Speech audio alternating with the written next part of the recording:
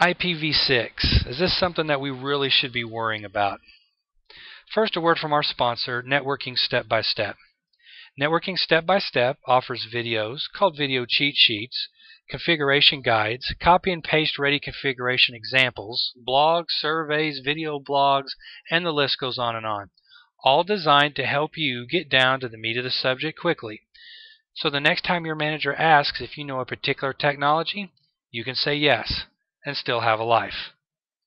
The IETF work began in around 1990 in 4 different locations: Tallahassee, Florida, Pittsburgh, Pennsylvania, Boulder, Colorado, and Vancouver, Canada. These were the 4 places the IETF started work on IPv6. And on all these 4 places, it was discussed very seriously. We were having a problem of addressing, and we would eventually run out of address space. What do we need to do to fix it? So, as most of you know, IPv4 was an experiment of the Defense Project. The way it came into existence was just a plain and simple experiment, and now we have it everywhere today. But IPv6 was not an experiment. The best brains in the world came together and found out what we could do to program a protocol that would last a long time.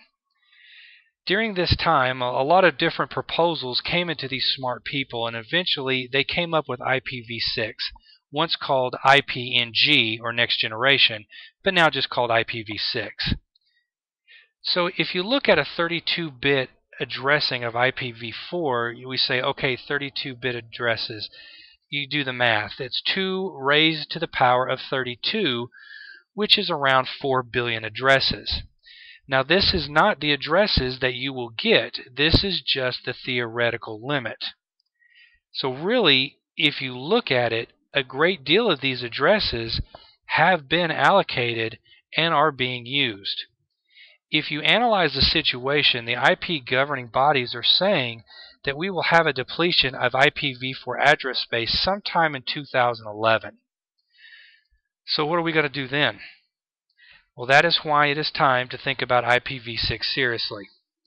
In addition, the way the application is being introduced, such as at the data level, the voice level, different types of applications that requires IP addressing. Those applications would require the IP addresses, and since we don't have IPv4 addresses left for those applications, so they can exist, we need to do something about it. So IPv6 is going to provide a significant amount of addresses that can be assigned to those applications. Right now, the main reason to switch to IPv6 is the depletion of the IPv4 address space. Having to sell your customers and your own management on switching to IPv6 is becoming easier and easier due to the depletion timelines. The switch is becoming necessary. This is not a feature that a product vendor is pushing.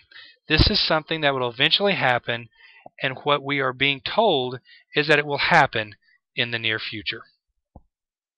Thanks for listening to this video blog with Dale. If you like what you just heard, we hope you will drop by our web address, networkingstepbystep.com, and see the famous video cheat sheet for yourself. You should also play fair and share our web address with your friends and colleagues. Be sure to check out our archive section on our website for previous video blogs.